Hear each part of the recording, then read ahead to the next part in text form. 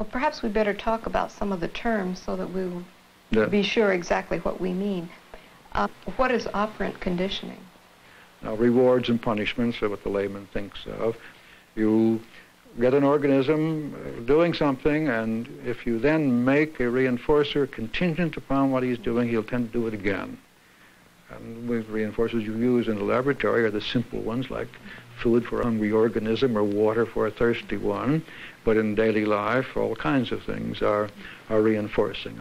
And a positive reinforcer strengthens when you present it, contingent upon behavior. One of the practical applications of laboratory work in the field of behavior theory is the teaching machine, or programmed instruction. Before we can condition or shape or teach any behavior, we must specify the final performance. The behavior of answering questions such as these is the behavior the program is designed to shape. Programmed instruction introduces into the classroom some of the controls of the laboratory. The requirement of a differential response, such as writing the answer, or even saying the answer to yourself, reduces the likelihood of incompatible behavior, such as daydreaming or doodling or looking out the window. One principle of behavior theory is that reinforcement must be delivered immediately. This, of course, is impossible in the conventional classroom situation. But here the student makes his response and then has only to advance the program to learn at once whether or not his response was correct. Fortunately, being right constitutes a reinforcer for most students. As a program progresses, the material appears to be increasingly more difficult to someone who has not worked through the preliminary frames. But for the student who has worked through the whole program, the requisite behavior will be easily available.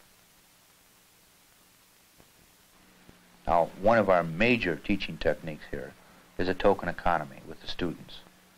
And a token economy, very simply, is a structured learning situation. Tokens are little plastic chips, and our students earn their tokens in a wide variety of ways. One thing that's common to these different ways to earn tokens is that it always involves learning more appropriate behavior, better ways of handling situations. So a child may earn tokens for getting up on time, for cleaning up his room area, going to school, producing in school, participating in therapy sessions. Now the tokens in turn are taken and traded in for a wide variety of possible rewards. The tokens are our method of tying together appropriate behavior and the reinforcers we have to offer. Includes things like home visits, town trips, living accommodations, meals. 10, and you're paying me 3 for breakfast. How does this differ from the more traditional approaches that have been tried with teenagers, or with anybody for that matter?